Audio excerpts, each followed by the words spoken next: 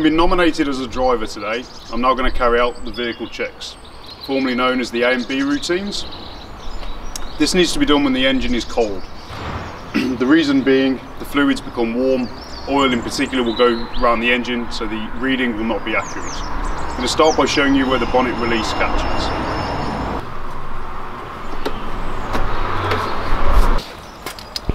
Okay, so opening of the bonnet, watching my head, make sure it's all the way to the top. First thing I'm going to check is the engine oil. This is located here. Dipstick is red. You need to pull out the dipstick, make sure you've got a rag. Quite a long dipstick. Keep pulling it. Wipe the end. You've got the minimum and your maximum. All the way back in. And then back out. And now we're checking to see that the oil level is between the minimum and the maximum. Which it is, just below the maximum.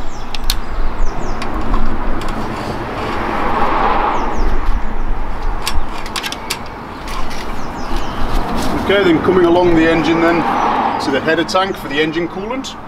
This has a minimum and a maximum written on the outside. Unfortunately, it's not possible to see through it.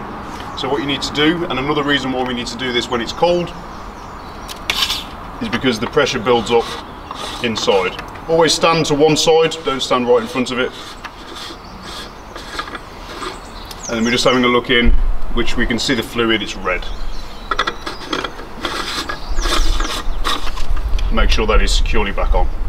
That's it for under the bonnet. So when we close it, pull it down gently and then let it drop. So now we're going to check the tyres on the vehicle. For that we're going to need a reliable pressure gauge. Just remember, there are 2 tyres at the front of the vehicle and there are 4 tyres at the back of the vehicle. So we're looking for general wear and tear on the tyres. That includes any cuts, bumps, bulges, any ply or cord showing. Tread needs to be at least 3mm across 3/4 of the tyre. That's service policy. Got 2 pressure valves. One down here is for the rear, or for the inside tyre, sorry, and then the one up here is for the outer one. The tyre pressures are written above each wheel.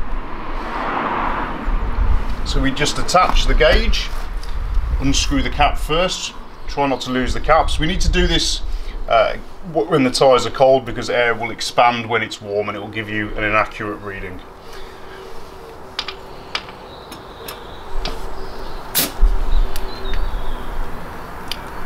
Okay, and that's at 95, which is exactly what it needs to be.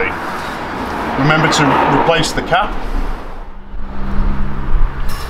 And then we're going to screw this cap.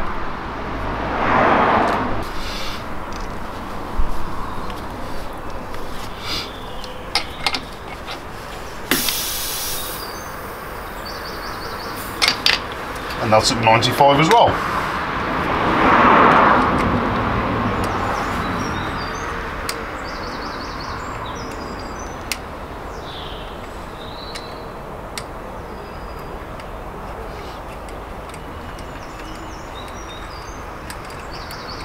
And while I'm here, I'm just going to check visually on the wheel nuts, make sure that we've got equal thread and look for any rust marks coming down which would indicate that they're loose. Remember, this needs to be done for all the tyres on the vehicle. So now we're going to turn on the ignition, start the engine and then do our light check. So we're going to turn the key forwards, ensure the ignition comes on. Make sure the warning lights go out. You should only be left with the parking light for your handbrake, and then we start the engine. Make sure the gauges are where they need to be. Then we're going to switch on our headlights, our front fog and our rear fog light, hazard lights, and then we'll get out and do a walk around check. So now we're checking that all the lights are working. So we've got your front fog, your main headlight and your marker lights at the top. Now Aid will flash the headlights. Now we're looking for main beams on the top bar as well.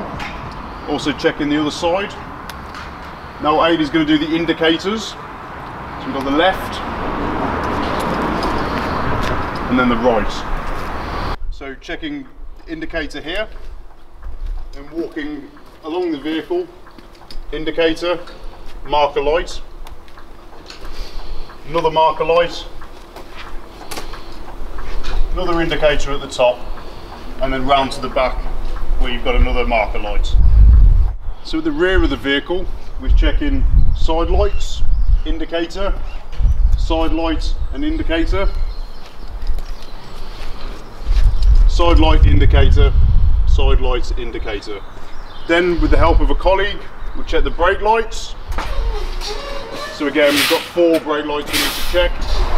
So having checked the normal running lights, it's now time to check the blue lights. Using the pre-check button that is located here.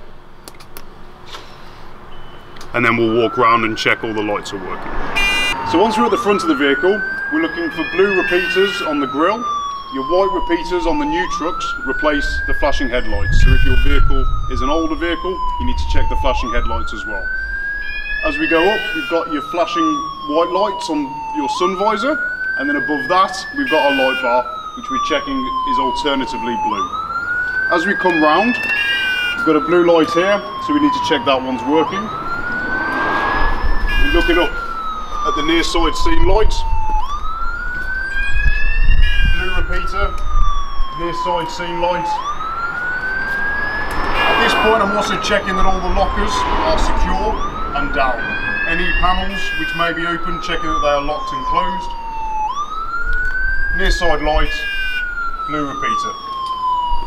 So once we're at the rear of the vehicle, we're now looking for the rear reds flashing and the rear blues just above. We're also looking at the rear scene, either side of the gantries. Checking the back door is secure and that the gantries are secure. Then as we come round, you repeat the same process on the off side of the vehicle.